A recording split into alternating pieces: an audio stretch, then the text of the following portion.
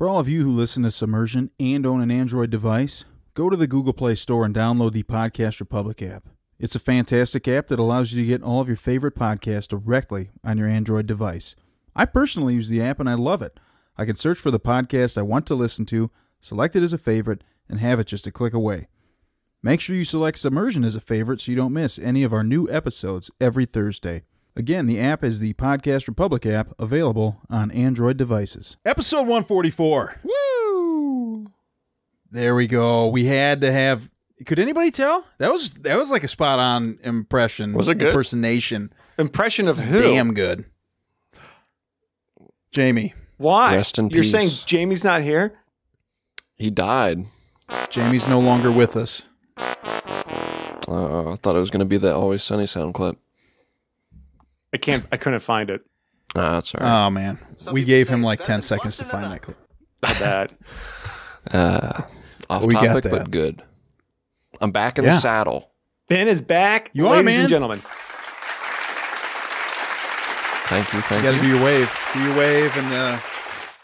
People There don't it see is. the video anymore, so that was No, that don't was worry. poor podcasting. Well, we're gonna get some things figured out, and then maybe get the video back online later. Maybe not. I don't know. Whatever. We'll figure that out. But you are back, man. You've been out there doing great things.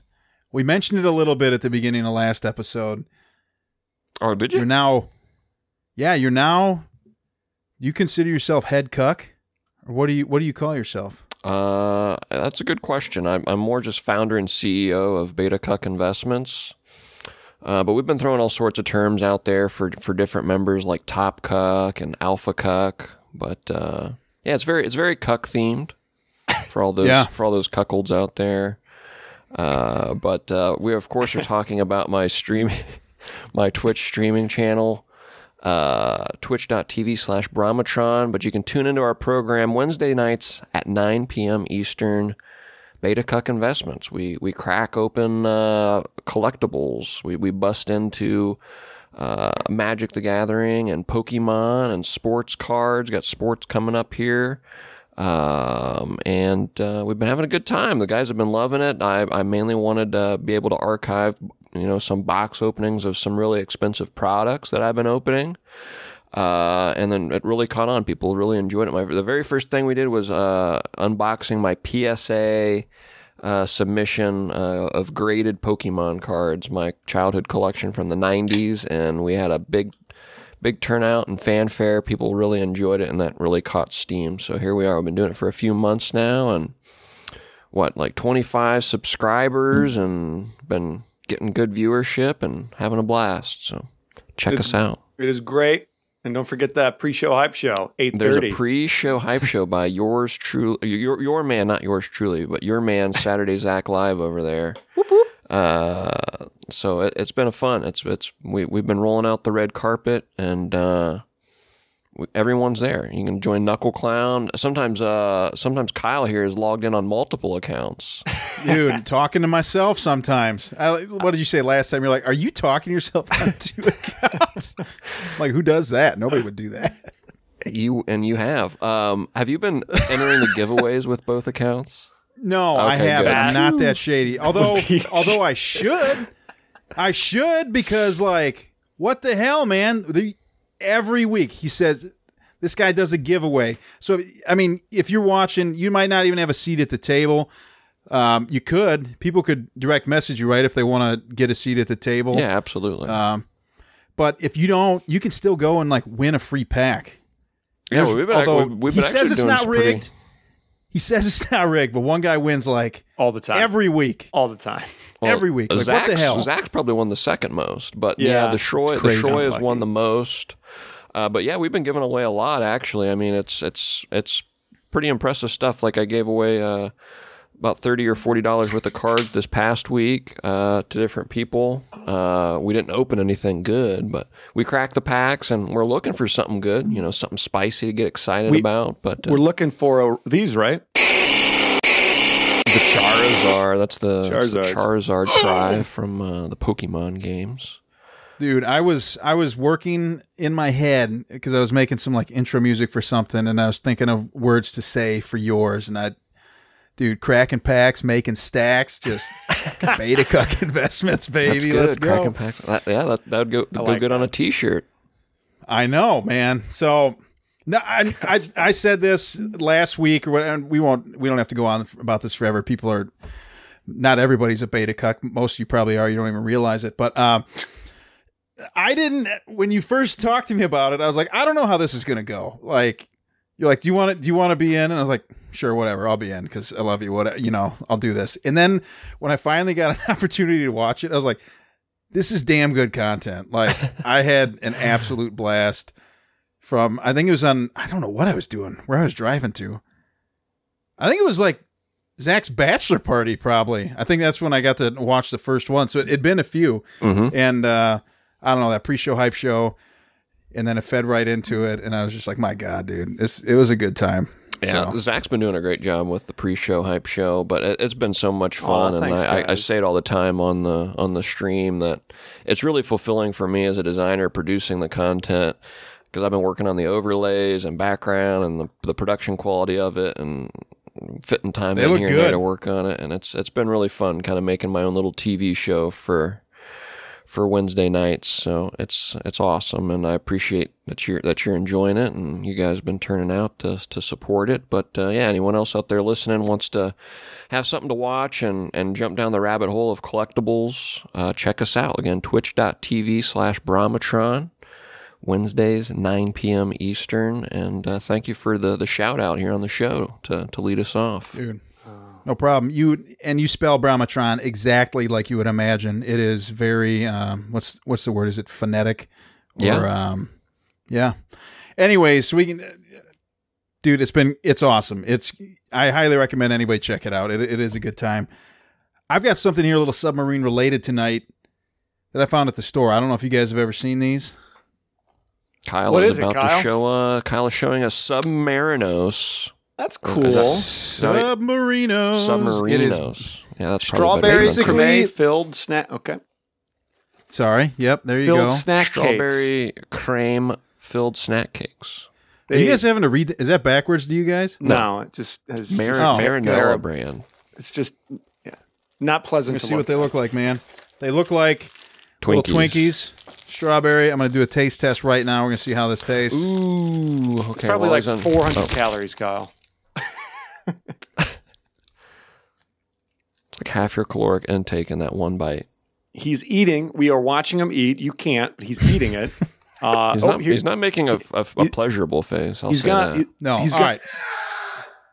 All right. I didn't make that face. All right. It tastes exactly what you would think, man. It's just like a Twinkie with some strawberry. If like replace the cream filling in a Twinkie, put it with like strawberry.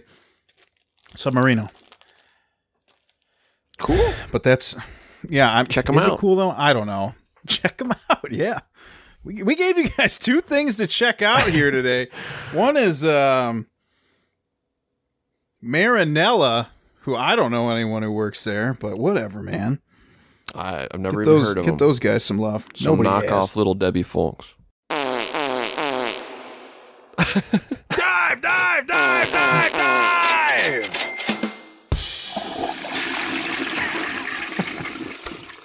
What began as an innocent conversation among friends would soon spiral out of control and later be referred to by future generations as the eighth wonder of the modern world.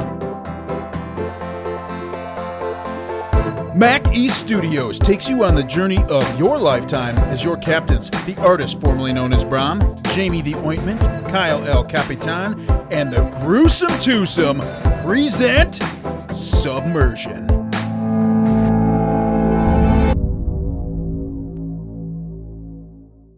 Wonderful. All right. That is probably our smoothest transition that we have ever had on show. Best one yet. I wasn't ready to dive this in. You weren't, dude. Hatches were open, and Jamie, rest in peace, he stayed up top to get the door closed. We told him he could have come in, but he didn't. He died again, man. They got him. All right. I didn't want to dive yet. I wanted to ask Zach about the pay-per-view event last night. Zach doesn't seem enthused to talk about it. So I can't. Are we talking about it? Pay-per-view was fantastic. Oh, it was a great pay-per-view last night. It was the first fully full attendance wrestling event they've had since pre-COVID. Oh, so it was a huge pay-per-view. Matches were on point. What are we talking about? First of all, tell the crowd here. WWE pay-per-view, Money in the Bank last night was their big pay-per-view. This is so they have the female matches, the male matches, where ladder matches. There are ladder matches, but the whole goal is that if you get the Money in the Bank box, then you get to cash that in at some point to your choosing, usually like during a title match, and you can like run in, cash it in, and then get in the fight. And more often than not, the person usually wins the championship at some point. But then there's the big title fight. The women's Raw title is on the line, and then the men's heavyweight title is on the line. We have a new women's champion. Charlotte Flair won, and that was probably my favorite match of the night was a women's match. It was freaking intense. And then the men's match, Edge against Roman Reigns. Edge lost, but it was a really good, hard-fought match. But what was great was at the end, John Cena busted out at the end right before the end of the pay-per-view, and John Cena's back. It's going to lead right up to SummerSlam, next month's pay-per-view, and you know there's going to be a match against Roman Reigns and John Cena, and it's going to be off the hook. So it was a great pay-per-view last night. Thoroughly enjoyed it. That is awesome. I didn't hear about that. That's cool. Yeah, John Cena showed up, freaking doing his thing, got his jean shorts on, and it was awesome. Like old school John Cena. How many pay-per-views do they do per year? One a month. So there's 12 in a year. Yep. Oh, wow. I didn't know that. Oh, yeah. They've always done I feel like this one pay-per-view event. I feel like this was one to watch. I mean, like this will be like probably one of the bigger ones of the year if John Cena showed up. I mean, that's got to be pretty historic. Yeah, it was great. The fans were just going wild, especially when his music dropped. I'd be going wild if I were you, I'm sure. I mean, he's like The Rock now, right? He makes movies, right? Like that's what he does. So this was a huge appearance. It's exciting. I just got turned on to that video of him announcing the death of Osama bin Laden, and have absolutely loved that video. I can't believe I went this long in my life without watching that. Wait, John Cena announces that? Oh yeah, and it's amazing. You got to check it out after we get off this. All right. But he's like he comes out to the crowd because I can't remember what time of day that occurred, but he comes out to the crowd and got the American flags are waving and everything, and everyone's like wondering what the hell's going on. And it's just John Cena up there, and he starts talking about the troops and how much he appreciates them, and he's like, "We have caught and we have compromised to a permanent end Osama bin Laden." And the crowd just starts going nuts, chanting USA, USA, USA. And it pans around the crowd. There's like a father and son, and the father's like, "Are you kidding me?" And he's like high-fiving his son, and they're like fist pumping and everything. It's the funniest thing in the world. My God.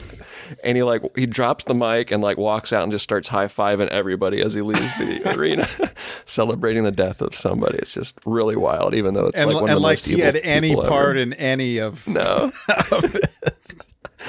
And they start playing was it Hail to the Chief or whatnot? It's so good. It's so good. It's the most American. It sounds thing pretty ever. incredible. Yeah, it's the most American thing. You ever. need to see it, Kyle. I hope they played That's it for Al crazy. Qaeda. My God, they probably did. All right. Anyways, We're in 15 minutes. are we serious? The recap's going to be like lightning quick. Oh my God! We've lost. This is This is great. like the This has longest- been fun. I mean, yeah, we have been having a good time. So, anyways, we're here for a movie tonight. Or that's the lie that we told ourselves. But we're here. We're here regardless. Don't give me that look, Zach. What do you mean? Whatever that We is did with watch those- a movie. In those fact, squinty what eyes. was the movie we watched, Kyle? You never get to say it. That's very true. Thank you. We got to watch the 2020 underwater science fiction movie starring Kristen Stewart called Underwater. Yes. Also starring Vincent Cassel, Mamoudou Athie, I'm sure I butchered that, TJ Miller, John Gallagher, and Jessica Henwick. Directed by William Eubank. Those people are literally And the the only screen- people in the movie. William Eubank. Yeah, it is a small cast just based on everything that goes on in the movie. Vincent Cassel, I was sure when I saw him and knowing that he was a French actor, I was like, man, that guy had to have been in The Wolf's Call, right? Well, he wasn't. I was thinking. Really? I was thinking we had a veteran, a submarine veteran on this movie, but we did not. You would recognize him as the bad guy from Black Swan, though. It's been a long time since I've seen that one. But yeah, the underwater sci-fi disaster movie. Mm-hmm. And should we just get in? I mean, jump into it. When I Kyle. say just get into it, I mean, dude, we've been going along. Jamie is no longer with us tonight. He will be back later after we resurrect him. And I'm gonna give my attempt at Jamie's hot 5. We're gonna see how this goes. Maybe we should. Right? Maybe we should all do hot 5s. Oh, and see who's the best. And we rate the ratings. Rate That'd be the good. What's a hot 5? Is this new?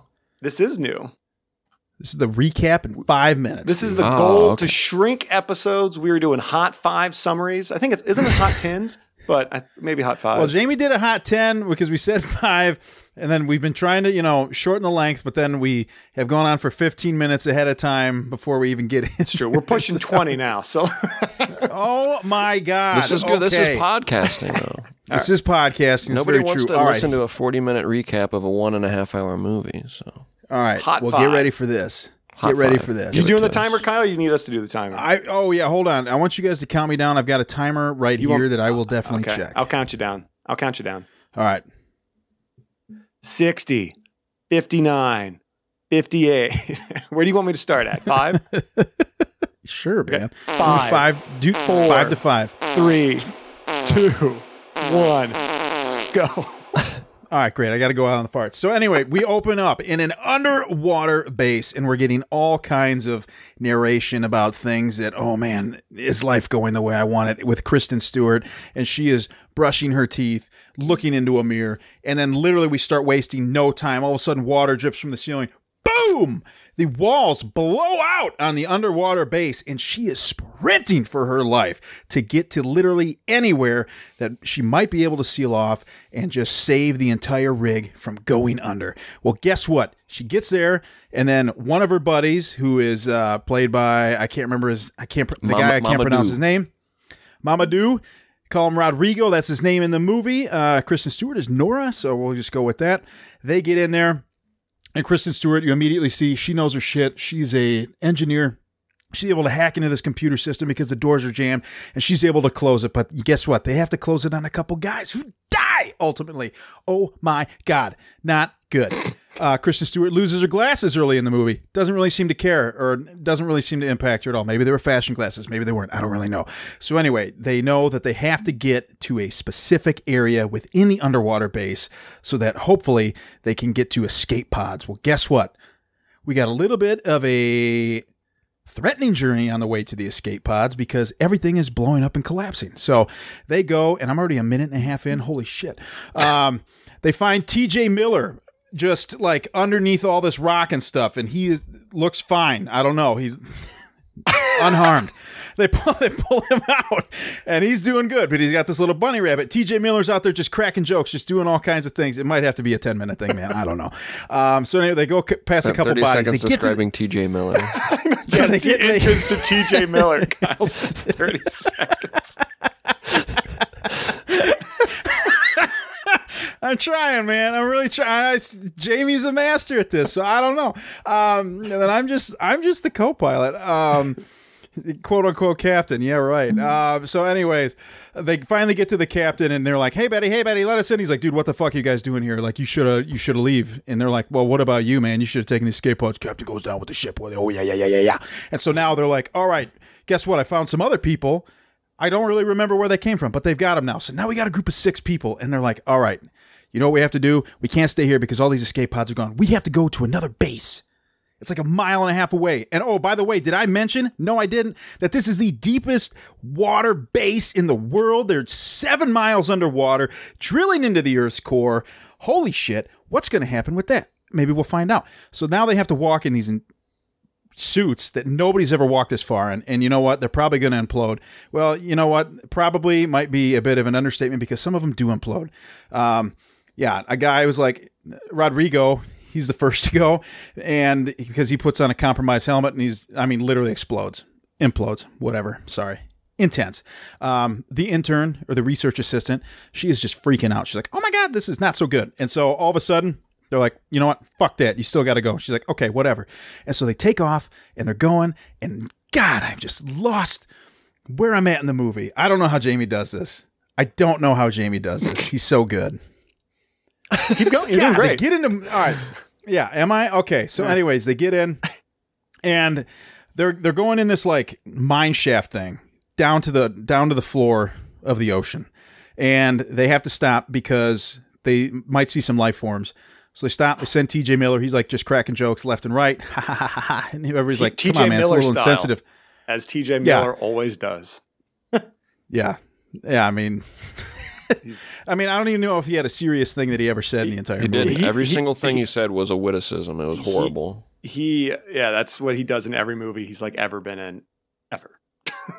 You guys are just literally just eating so much time into this. Like, I gave him a 30-second intro. Now we're probably put another 30 seconds on TJ Miller. So that's what you need to know. Kristen Stewart's in the movie. TJ Miller's in the movie. And so they find this life form and they're like, or this body. They're like, okay, well, this is a dead person, whatever. And all of a sudden, holy shit, this like alien thing comes out. They blast the shit out of it. They throw it back in their thing. Not a good move. Never do that. Ever seen any movie ever? Don't do that. Like, just kill it. Leave it. Fuck it. Get out of there. But no, for science, we got to know what this is. So they get it. And then all of a sudden, something starts rocking the boat or the little mine shaft. And they're like, oh, I bet that was a baby. Guess what? It probably was. So they get down to the bottom of the ocean and some wires snap. Anyway, in this fantastical explosion and drop to the ocean floor. They shoot out of the thing just in time to be saved. But then there is now this humanoid-like thing down there with tentacle or something. I don't know. If you ever played Legend of Zelda, maybe it's a Zora. I don't know. For any of you who don't know what that is, sorry. I don't know a better analogy. Hey, I'm sorry to interject. Where are we at in the movie right now? I'm sorry. Like, are we at the end or are we in the middle? No, we're like in the middle, man. Okay, I was going to say, because you haven't even said when TJ Miller dies. Oops. Oh my God, I was just going to get there. So anyways, they like, all of this debris and shit is just falling down because the base is just crumbling and everything. And I'm already over 5 minutes. And so they're going through these, they get into the base and they get safe. Although the thing is like standing up on the doors like, la, la, la, la. And then they're like, okay, whatever, man. They get in underneath it. That's not a problem. So then they start going down these hallways because they're on their way to the base. And they have to go through this underwater passage. And it's really tight, and Kristen Stewart says, I'm going to go first because I'm the smallest. And I was like, well, you guys are all in these like same-size suits, so I don't really know that matters. But anyway, I thought the same thing. But she made it through. Suits were different sized. Okay, well, that's good. Yeah. So they make it through, and they get this like line that they're pulling people through. TJ Miller's the last one to go, and all of a sudden we see some creepy stuff coming up behind him. He makes it through most of the way, and then, he's kind of joking, but then all of a sudden he gets like sucked back in, and then everybody's like, oh my God, we got to save TJ Miller because he's our funny guy. And then all of a sudden, boom, he gets ripped from his suit, explodes, another person exploding. Holy shit. Now everybody's just really freaking the fuck out. Also, in the midst of all the debris falling, one of our guys, Smith, he gets hit in the back and it ruins his O2 exchanger. So now he is really running low on air. But this guy has great lung capacity or something, man, as we will see later. Doesn't matter. You can drag that guy around for hours. He'll be fine. So anyways, now where are we at? We are at... Oh, my God. Where are we at? What did you just say? TJ Miller died. Okay, all right. So... Yeah, so then they're walking along the ocean floor again because like we got to get to the Roebuck station. They're like, okay, let's get to Roebuck. And I should have mentioned that earlier because everybody listening is like, what is Roebuck? Roebuck's the name of a station. So headed there. Then the monster confronts them head on, and like they think it steals Smith. The captain goes, he's like, I'm going to save Smith. And he's like, I got to get my gun back after he pulls him out. And everybody's like, don't worry about the gun. Like, it's not going to help at all. But he's like, I'm the captain. I'm going to do this. And he grabs the gun. The monster grabs him. He's hooked to Nora. Boom! They're just like flying through the air. Take off. There's a little bit of a scuffle like on a platform. That doesn't really matter because they take off again. They're going way too fast. Pressure's changing. Captain's like, Nora, let go of me. I want you to die at the bottom of the ocean, not up here with me. And she's like, please, let me just die here. And he's like, nope. He disconnects his glove. He implodes. Boom, done.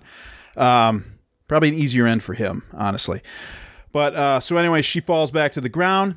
She now makes her way. She's completely concussed. The other two people are separated. She makes her way to another station, an old station, where you start to see some things about the past of our different crew members, some story development here that you're starting to get like, oh, some of these things are starting to add up and make sense. And she comes up with a plan, and then she starts heading to Roebuck because she's like, that's the answer. That's where I got to get. I got to get to Roebuck.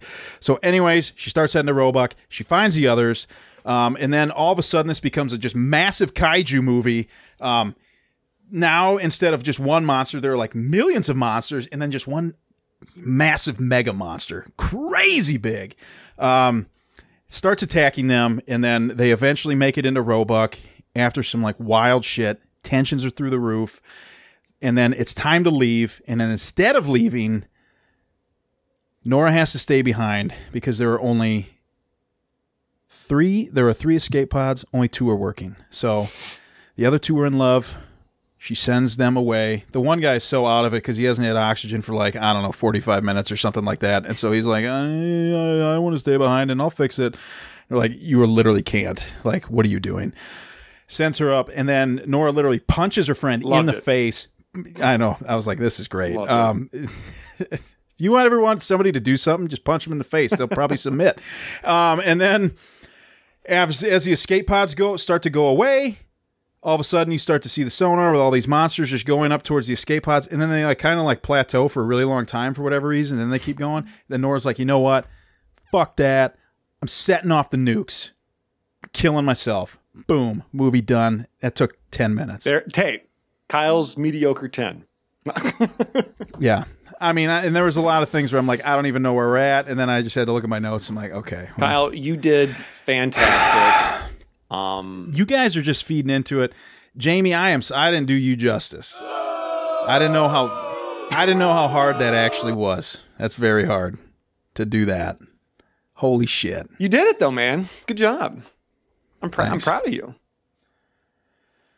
Oh, man. It's wild. It's underwater.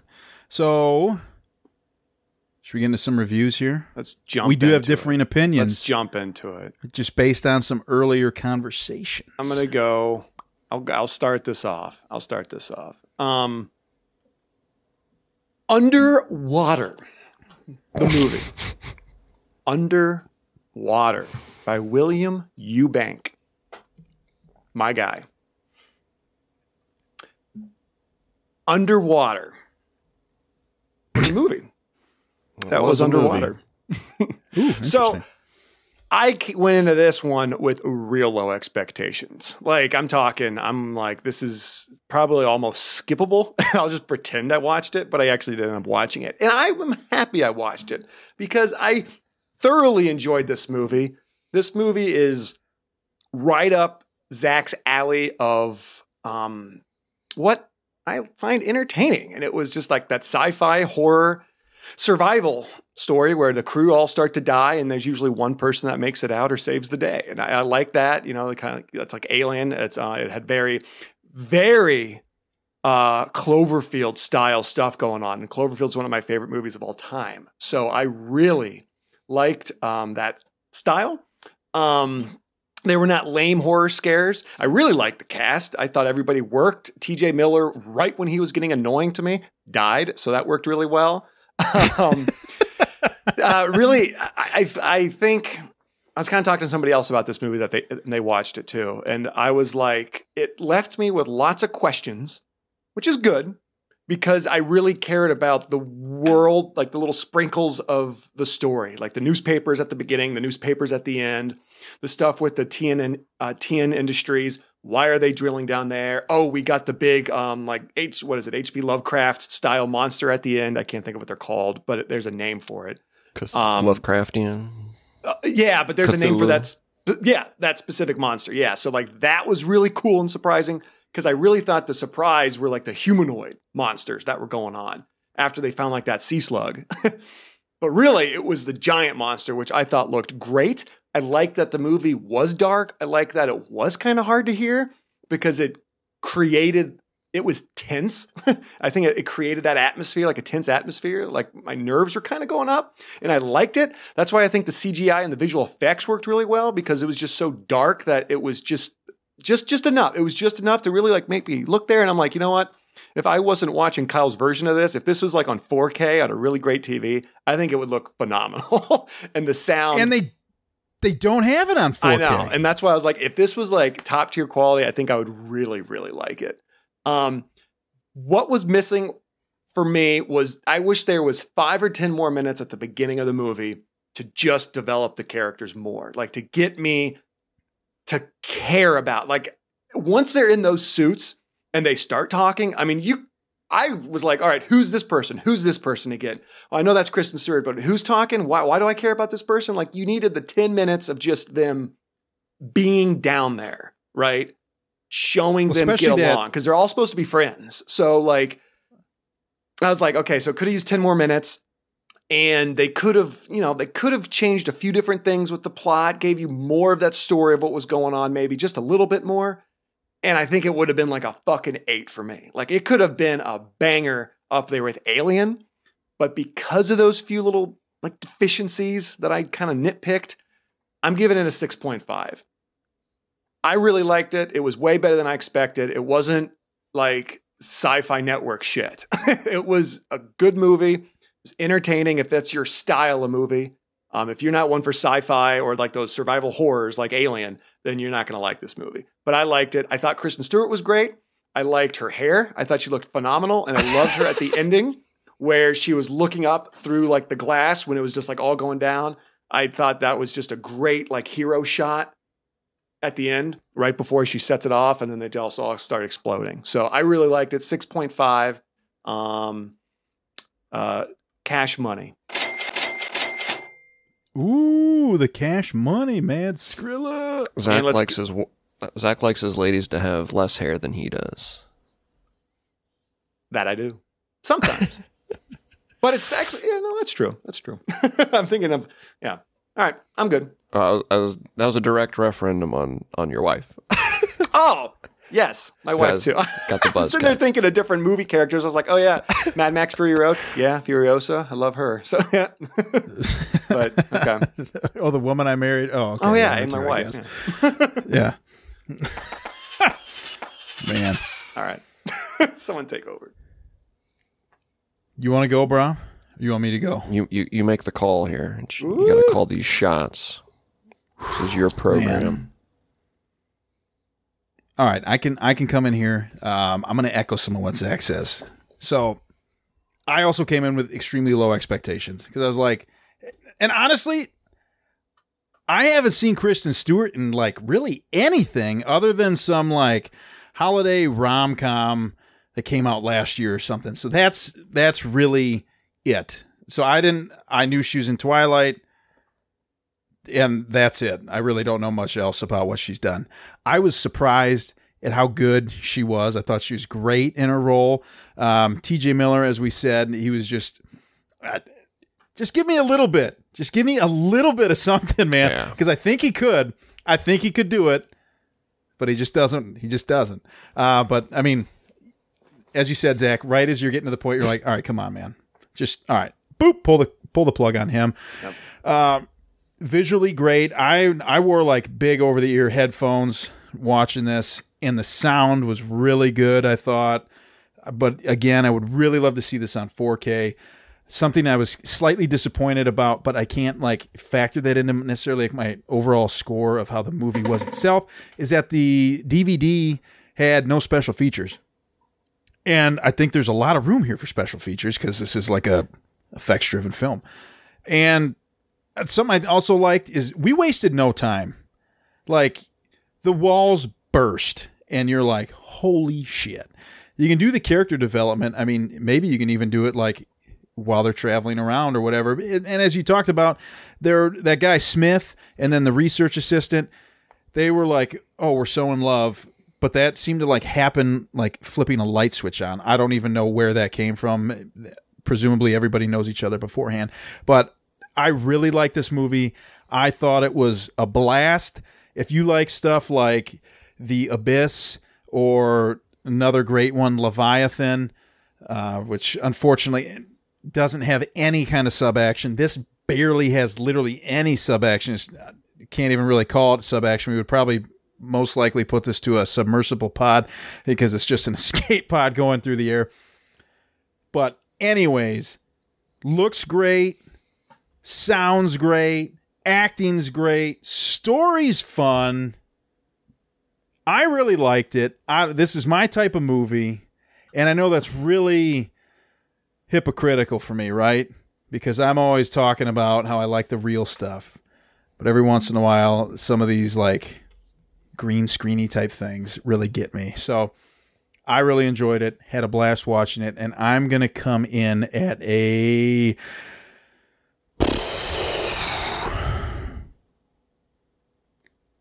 7.25. 7.25. 7.25. Wow. All right. My turn to go. As you said, the character development was non-existent. I thought the acting was miserable. I thought the writing was terrible. An example of the I mean, there were so many tropes. I was shocked by this, being a movie that came out in 2020, to have the black guy die first, and then the funny guy who wasn't funny. T.J. Miller, as you guys said, was playing the same character he always does, but literally every comment that came out of his mouth was supposed to be witty. It was like we were watching a sitcom where everything is a joke.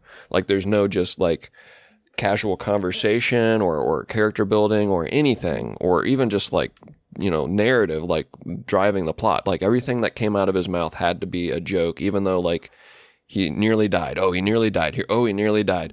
They're about to die. They might die. And like somehow he's just still supposed to be just like saying these funny things. Like, no, I didn't feel realistic. And honestly, he kind of drug the movie down for the first half there that he was alive, because I wanted to feel suspense and intensity. But if TJ Miller's still rattling off clever little witty one-liners, like they must not be in that much danger, right?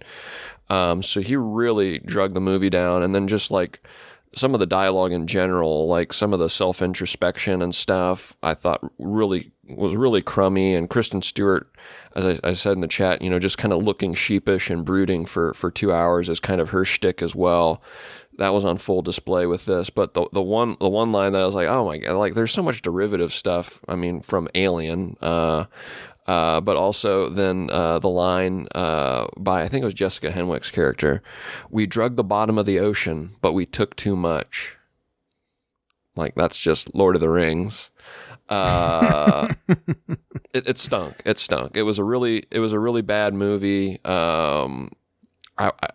It fringes on watchable, like as a one-time, just like if you want to watch it and just kind of complete your collection of, you know, seeing every horror movie ever made, like go for it, because it does feel like a spot, like it's unfortunately maybe the best of this so far, of filling like the suspense thriller monster, alien monster on the bottom of the ocean.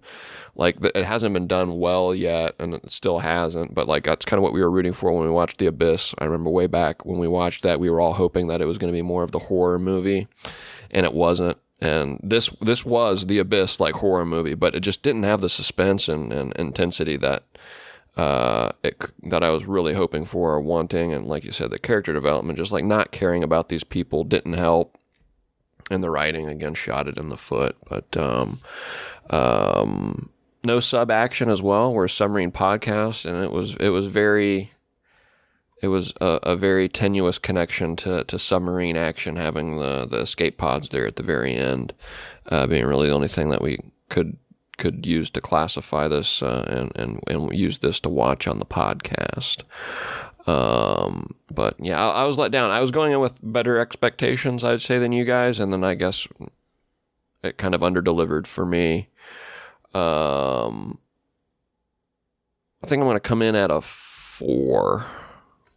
Wow. Production quality was there for the most part, in terms of CGI and visuals, but again, I think a big missed opportunity, because I love the Lovecraftian elements, and the monsters looked fantastic, and just ultimately unfulfilling watch for me.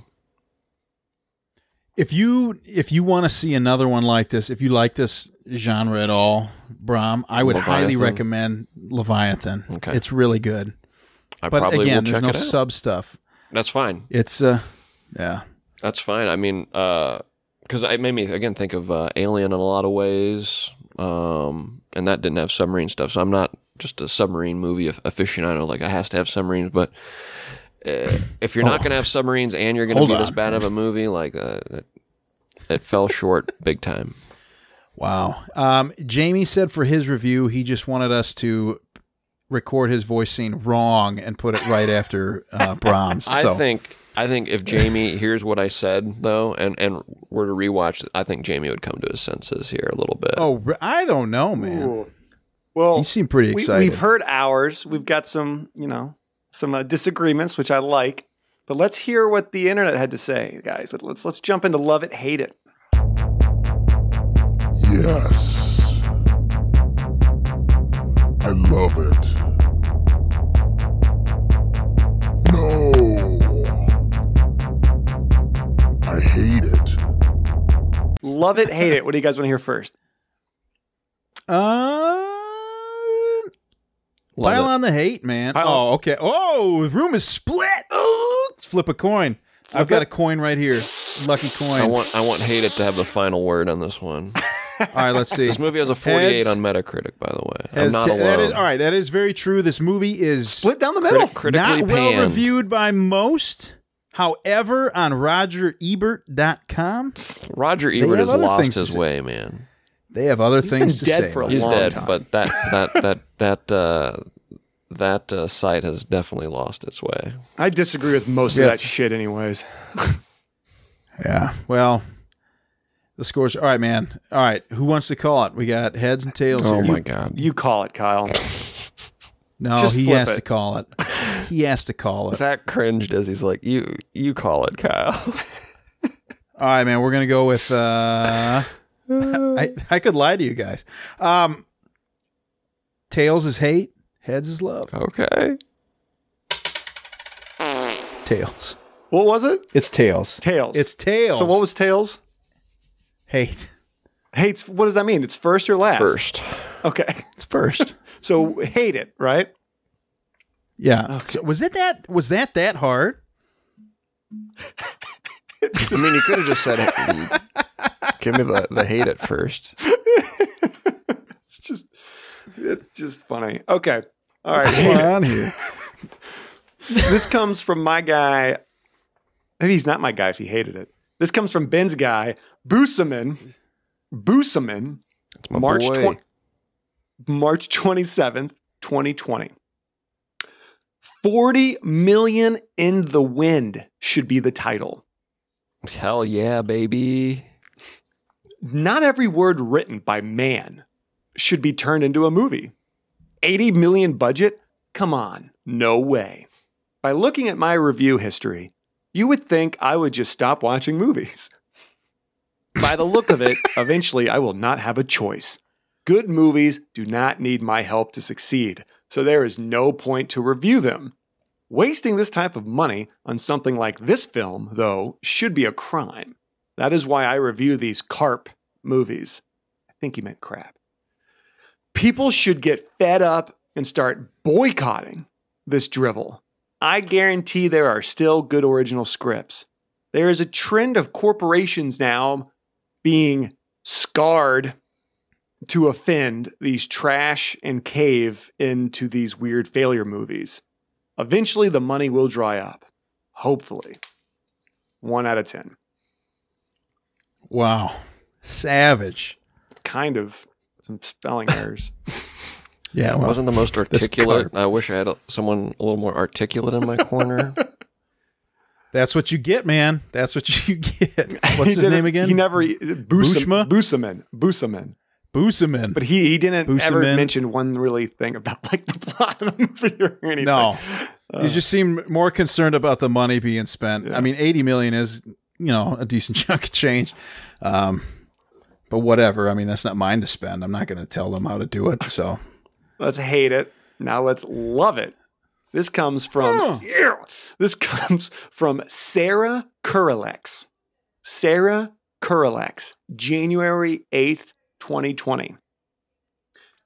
Impressive and unexpected cosmic horror.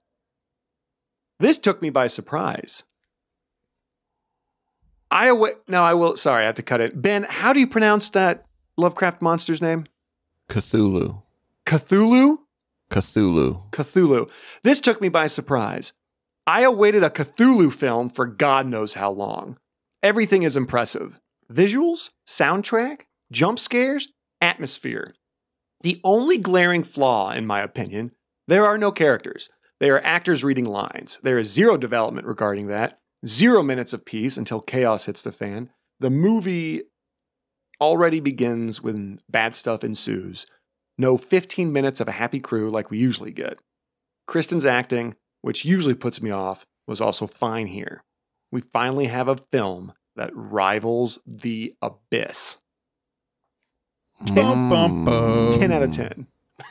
Yeah, it seems like the consensus is that like this and The Abyss are really what we've got for that, which surprises me. I feel like this should be terrain that we've tread upon many times by this point.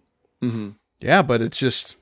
I'll say we're running out of time, too, on Cthulhu if we want to see more Lovecraftian stuff, because I think he's somebody that will be, like, canceled. Obviously, he's been dead for a century, but he's, like, I think notoriously racist. So, I mean, at some point, we're probably going to stop being referential to his works in film, which will be unfortunate in some degree, because there's some really good, creative writing there. Mm-hmm. The characters and monsters are... Mm-hmm. really creative and unique, mm-hmm. Beasts and monstrosities. But I'd say the days are numbered that we're going to see Lovecraftian films, which also kind of leads to why I'm kind of disappointed with this movie. Mm-hmm. Makes sense. They blew it. You blew it. Do you guys have any trivia? I got trivia on this movie. I pulled up some quick trivia. I have a few too. Okay, yeah. I just pulled up some IMDb trivia real quick, everybody. Just to say a few things. There's actually a lot of trivia on IMDb for this movie, if that's your thing. Which is why I was so disappointed that there weren't, based on some of the trivia, why there wasn't behind the scenes on the DVD. I think, there was definitely a lot of behind the scenes stuff about when this movie was made and then Disney's acquisition of Fox Media or whatever. Right. Yeah. And then Disney delaying this movie, and then they dumped it in January, and January is known as the worst month of the year to release movies, so they released it on January intentionally. Like, I don't think Disney gave two shits about this movie. So I feel like they didn't put any effort putting into any deluxe edition, with all these different features or anything. Even the 4K, I mean, I doubt we'll even get a 4K for this movie. $80 million budget. Mm-hmm. You're not going to put it on 4K? I think it can't be that much. Yeah, I don't think Disney gives a shit. This wasn't their baby. No, probably not. So some real quick trivia. The one that, at least a bit of trivia that I found really interesting, were how much those suits weighed. Those suits were like 140 pounds. Yeah. And they said they had to film, like there was multiple times when they would film and it was just to get them moving. Like they weren't even speaking because it was so exhausting to a lot of the actors. So much, in fact, I want to say the one actor, her name was it Jessica Henwick? I think had to wear a neck brace. Like it legitimately really screwed her up some. So the suits were really, but I thought the suits looked badass for suits. I mean, I really did think they looked cool. really good. But I mean, you can't tell me that mm-hmm. Kristen Stewart or Jessica Henwick weigh anywhere even close to 140 pounds. They're both like rail thin. Yeah, I think Jessica Henwick does weigh 140 on the dot, so it's like double. Okay, yeah, yeah, that's insane. Some of the other stuff that I found, I'm just kind of looking through IMDb real quick. I've got a couple. Oh, you go for it. Take it. Yeah, you said the about 3-year production. Well, not production, but by the time it was released, about 3 years had passed from when they first started filming. They wanted Kristen Stewart to be barefoot through her opening run through the water base there when she was trying to rouse everybody up to escape when the water was flooding in. She was totally down to go barefoot, but there were concerns about her cutting or hurting her feet. So she was actually wearing footwear in that scene. If you pay attention closely, apparently you can see it, but they painted the footwear pink to make it still look like she was barefoot and complete the illusion. The movie magic, man. Director William Eubank confirmed in an interview that the sea monster seen in the movie is in fact Cthulhu of H.P. Lovecraft's mythos. The more humanoid, lesser monsters are Shoggoths, another creature of Lovecraft demonology. So this was genuinely a Cthulhu film. And a playing card, the Queen of Hearts, is visible at the 4-minute 30-second mark, which is the film's first nod towards Alice in Wonderland. There's also a stuffed bunny rabbit and a Cheshire cat tattoo. Oh, yeah. Did you guys see the one out when they were originally designing the sets? They first built them in virtual reality. Yeah. I saw that one too. Yeah, That's so that cool. way they could like manipulate them and work with the lighting. I thought that was really cool. And I think that's not going to be the end of that. That's just, there's going to be a ton of that coming up. That's going to be really cool. I'd like to see what that little process looks like. Getting back to your special features and whatnot. I'd be interested because that almost, like when I read that, I'm like, nah, is that actually beneficial to them, or are they just kind of pissing money about being just well, but if you know ahead of time, yeah. you can say like, look at the way the set design looks. Like we're standing in it. This would be so cool. And yeah, I just kind of saying I want to see that applied, like because it's hard to imagine something like that. To build the movie virtually and then build it again. And another thing that I thought was pretty interesting is a lot of the underwater scenes, they said were shot on a dark stage, and atmosphere, smoke particles, whatever, were added around the actors, and then they just let the flashlights kind of like go around and show where they're at. So I thought that was pretty interesting too. Again, something I would really like to see. Why'd you do this to us, Disney? Come on. Brom could have loved this movie. He could have been so into it. I don't know if the special features would have got me where I need to be, though. They would have. You'd have been like, wow. All right. Like, damn, that they were actually really impressive on this movie. You're like, holy shit. You're like, dude, TJ Miller like studied this character for like 4 years before he took the role. Wow. And he was like a pathological like psycho that Joker could only do nothing but joke. Wow, that's amazing. Yeah, insane. All right. So, I do have a little bit of something here. Unless you guys got any more trivia. Zach, you got any more? I got nothing. No? Well, wait. Right. I have one. Ooh. Kristen Stewart shaved her head for this movie. Whoa. There was one I read on IMDb that didn't make any sense to me. It said at no point do they show dry land, which I'm like, okay, of course. But also, they were never even on the seabed. I'm like, what are you talking about? Yeah, they were like walking around on it all the time. Unless that was like metal, like bridges or something that connects the different bases or whatnot. But I could have swore there was some seabed action in there, and there were like tunnels. 100%. And stuff. I question 100% there's seabed action. I question like IMDb trivia. Aquatic tunnels and stuff. Yeah. Sometimes vote it's it just down. So stupid. All right. Yeah. But put that in the goof section of IMDb. The trivia on this states this, but it's complete bullshit. And then you just show a clip. Oh my gosh. So I've got a little bit of submarine news here, and I want to try to keep this short, so I'm not going to do subs worldwide. I got some sub news here for us, guys. Can you do the news clip? We got the news. We got.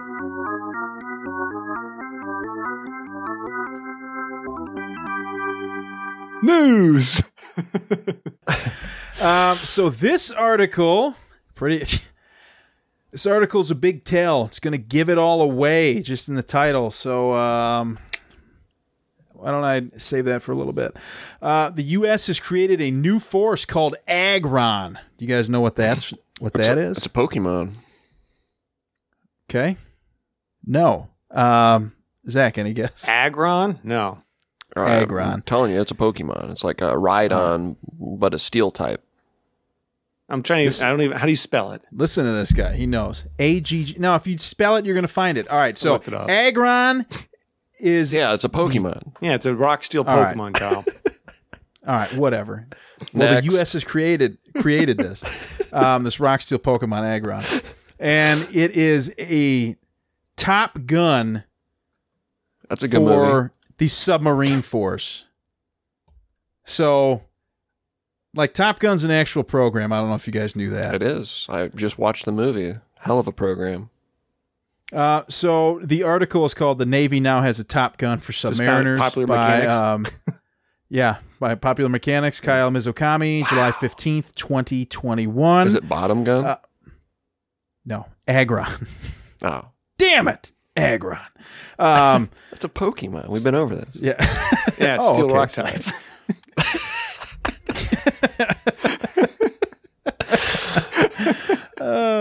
Jamie, we apologize to what we've done to you. So the article gives some actually really interesting stats on the creation of the Top Gun program itself. It was kind of like, it kind of just let you know that the U.S. made Agron and then went in to talk about Top Gun for whatever reason.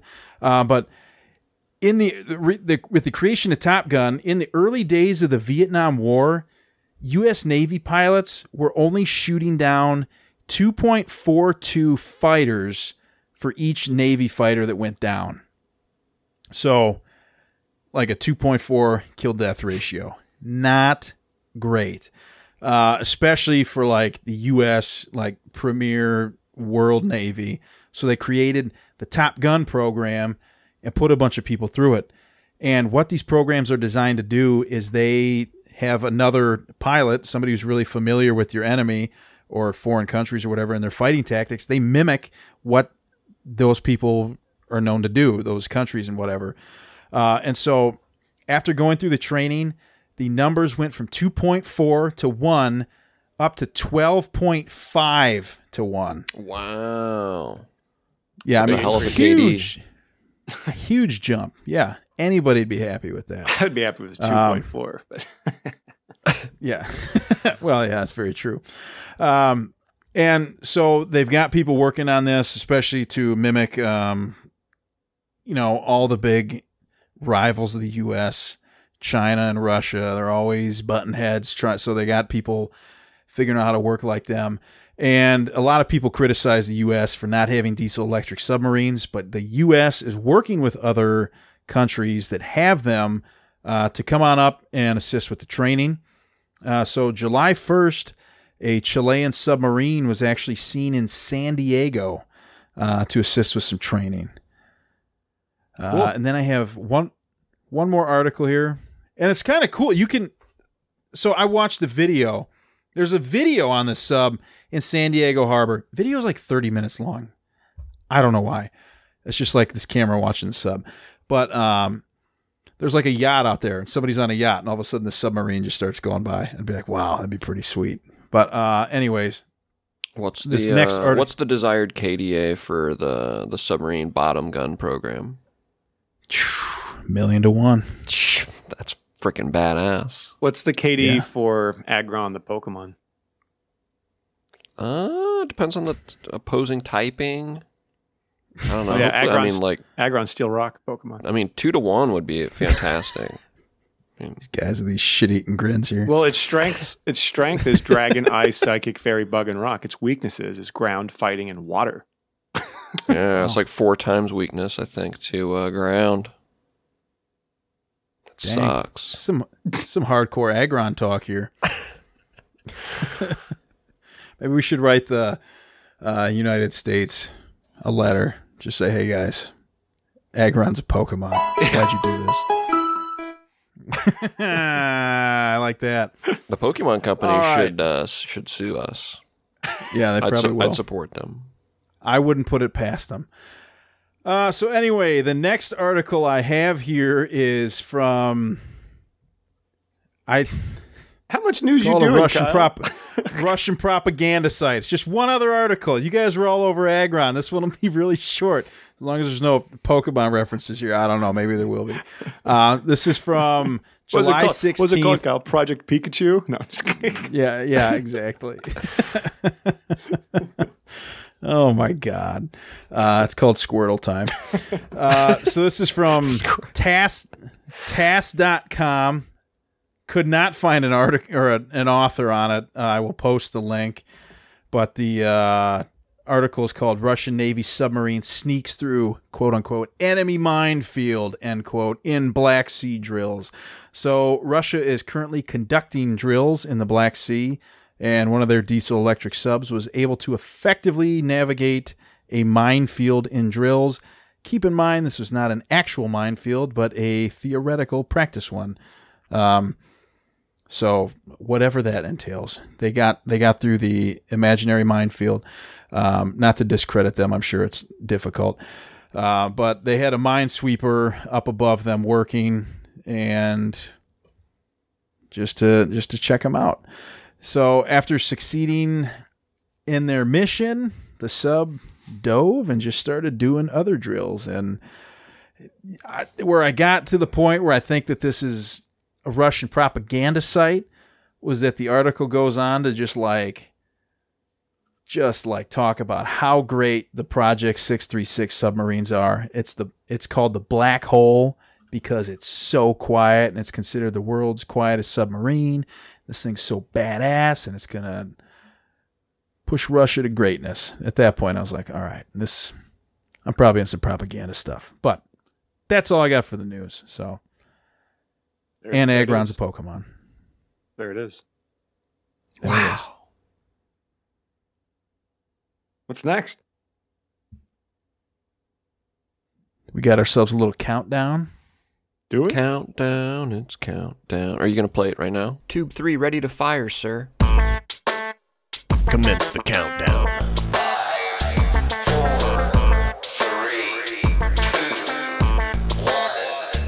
Give it to me. All right. Let's go. First countdown I had to make in a while. And as we know here, we watched a movie from 2020. And I've been watching a lot of movies. I've been getting caught up. I wouldn't proclaim to be, a movie buff or anything like that. But I've been trying to watch more and more movies. There's just so many that people are like, are you kidding me? You haven't seen that yet? Like finally watched The Godfather, and I'm working on The Godfather 2 right now. I mean, just so many other great movies, but a lot also from the past decade, much like Underwater. But whereas Underwater fell short, I'm going to share with you my 10 favorite movies from the past 10 years. Ben's favorites. All right, my favorites. But this is an authoritative list, so these are the correct answers. So no room for objections. But here we go. I'll just come out with. We'll save my honorable mentions until number 1, I guess.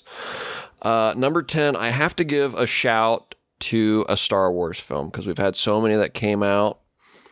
So number 10, though, I'm giving to the best Star Wars film in the past 10 years. It came out in 2016. I, of course, am talking about Rogue One. That is a good answer. Man. It's a great answer. That's a Love good that movie. I think it is the best. I honestly would go Solo as my second favorite from the past 10 years from this Star Wars reboot. Yeah. That's another correct Some answer. people hate Solo, right? I know. I went in with low expectations on that one, talking about low expectations. That is one that way outperformed my expectations. Solo's not a bad movie. It was a good movie. It was a good movie. Especially with all the fiasco with the production of the movie and switching directors and stuff. I also went in and I was like, oh, this is going to... Well, same with Rogue One. Really They added that ending Darth Vader scene like a month before the movie was released. They made that scene. That's crazy. Thank God, because that scene was like kick-ass. So, yeah. Awesome movie. Yeah. Number 9, I'm going to go with The Wolf of Wall Street from 2013. Oh, damn good movie. Not our only finance movie on the list here. Say not your only finance Not my movie? only one. Not my only one. Number 8, It's a horror movie from 2019. What is the name? Ari Aster? Oh. Midsommar. Midsommar. I don't know that one. I haven't seen. I've heard good things. Florence Pugh, or however you pronounce her name. It's a good one. It's about the Pug. Florence Pug. I know this. It's about cover it's art. About that little festival and that cult over in what was it? Was it Sweden? Somewhere, or Scandinavia, somewhere, something like that. But great horror film. Took a lot of twists and turns. Didn't know what to expect going in. Didn't know what to expect halfway through. Didn't know what to expect at the very end. It just really kept you guessing until the end result, and then you're like, it makes sense. It's a good one. Very complete film. Number 7, though, the other finance film I like. I've watched it a couple times. It's always good. 2015, The Big Short. Oh, a lot of people like that movie. Oh, yeah. A lot of great really actors in that. Mm-hmm. Love me some Christian Bale, Steve Carell, Ryan Gosling. Mm-hmm. Sexy. It's a good one.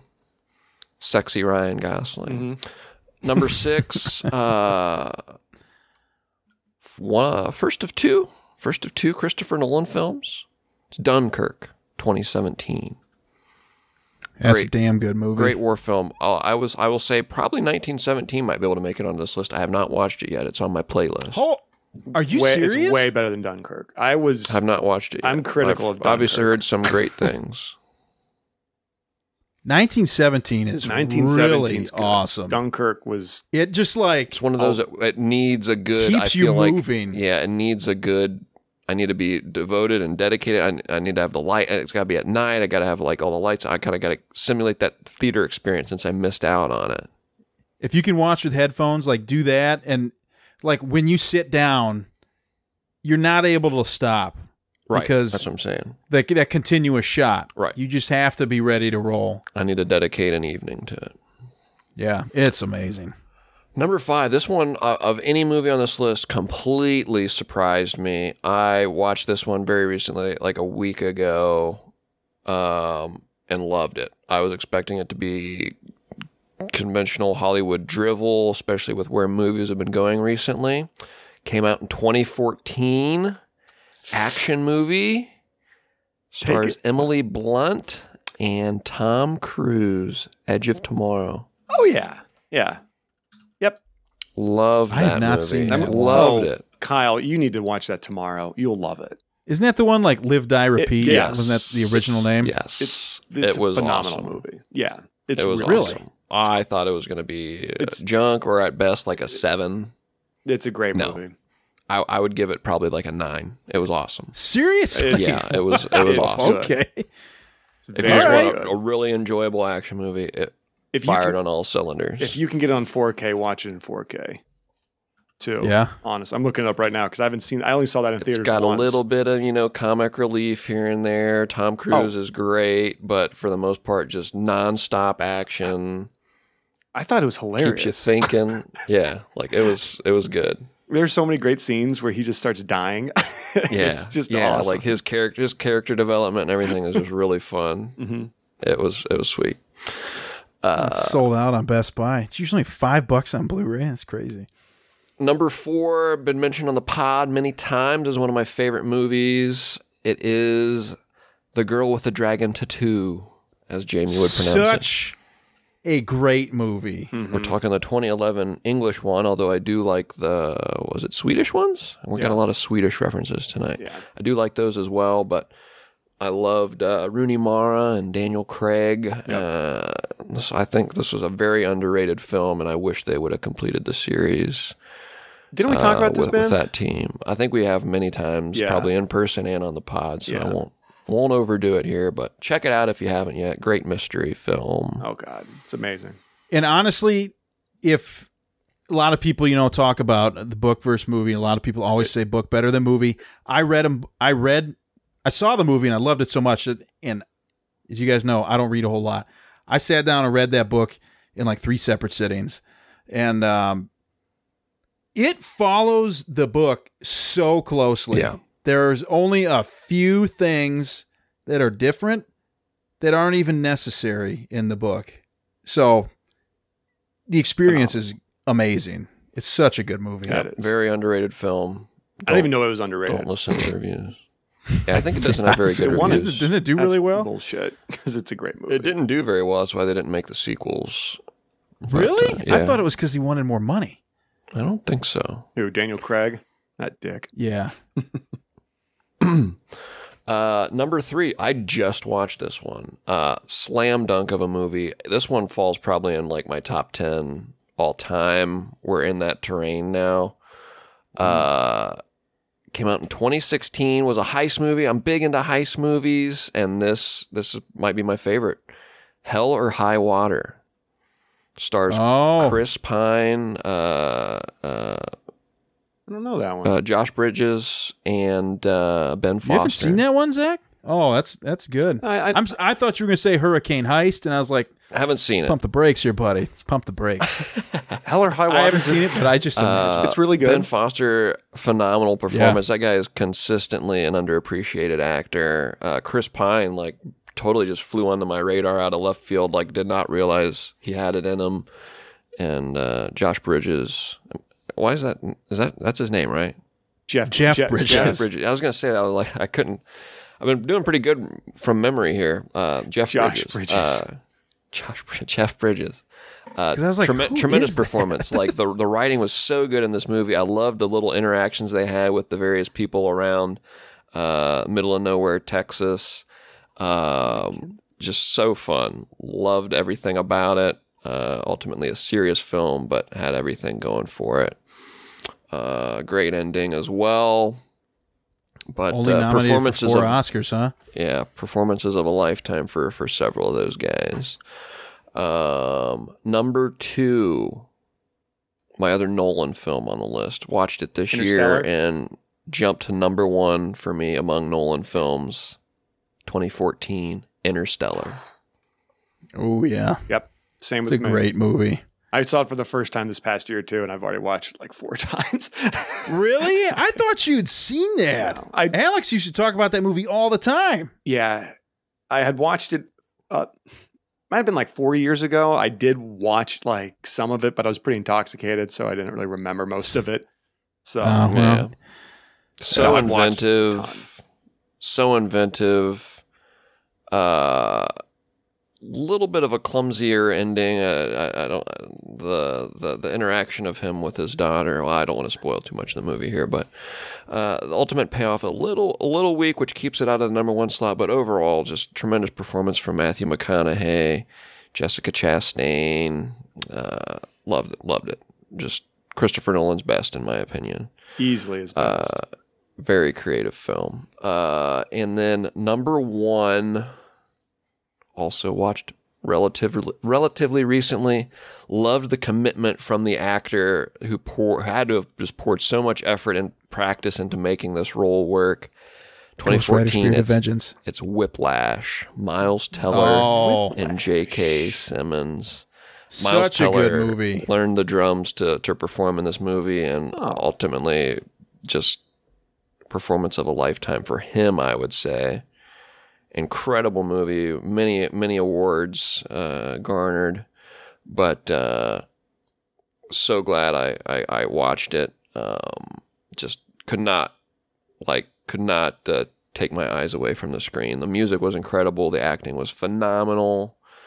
Really intense. You want to talk about a movie that had like intensity and suspense, but had like no like monsters. Like I guess you could make an argument that J.K. Simmons was a monster, but it just kept me literally on like the edge of my seat, like just poised, just staring. And I think even I was by myself watching this movie when it wrapped up. I was like, "That was awesome." I said it to myself, like that was amazing. I gotta watch it. I never saw it.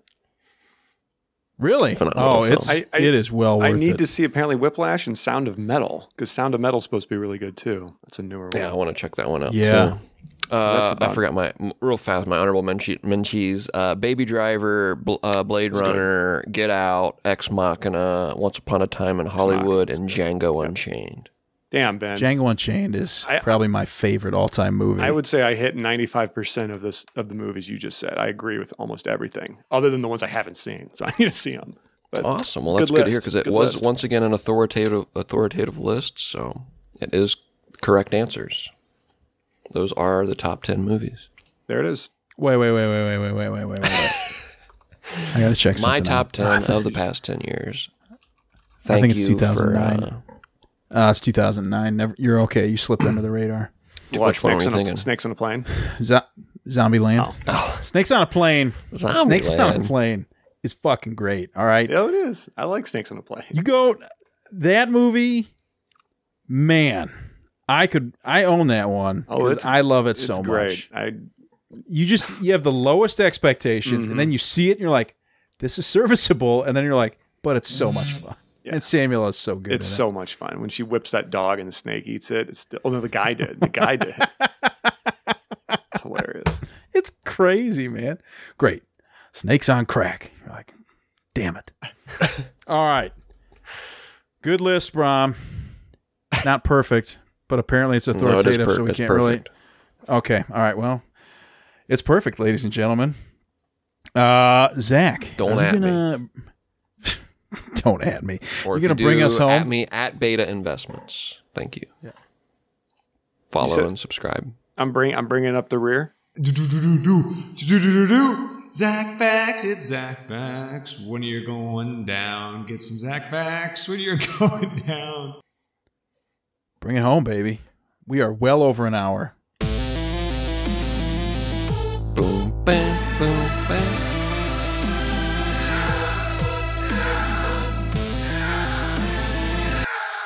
Okay.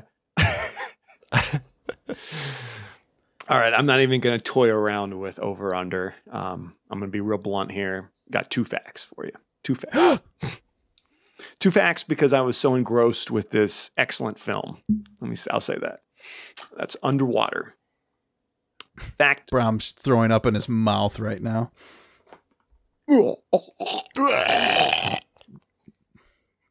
Okay. John's the one with the vomit on his soundboard. Vomit on the sweater. Okay. Let's get going. Okay.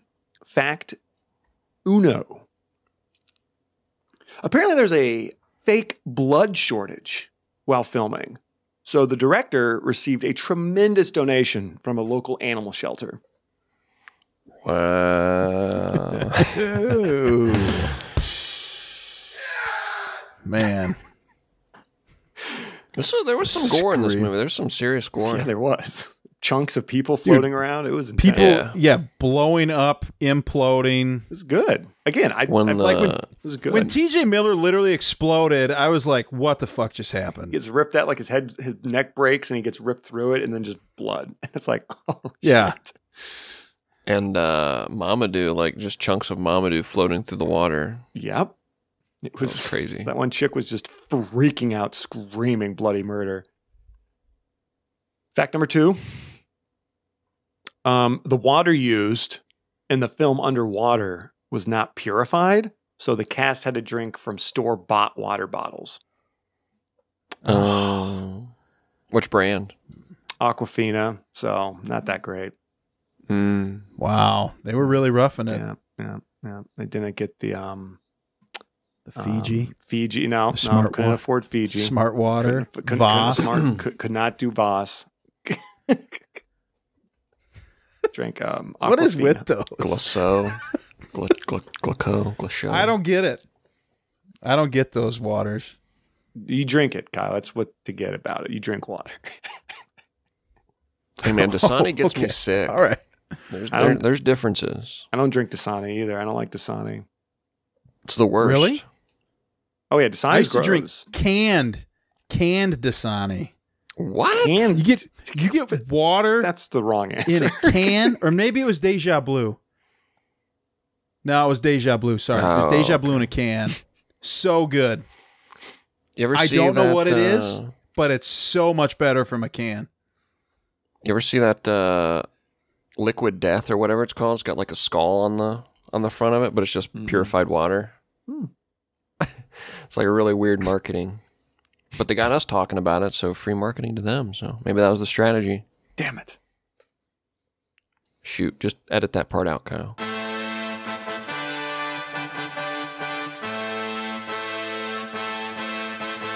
Thank you for listening to Submersion. Don't forget to subscribe for new episodes every Thursday. if you like what you heard, please leave us a rating wherever you listen. Want to interact with us? Follow us on Facebook, Instagram, and Twitter.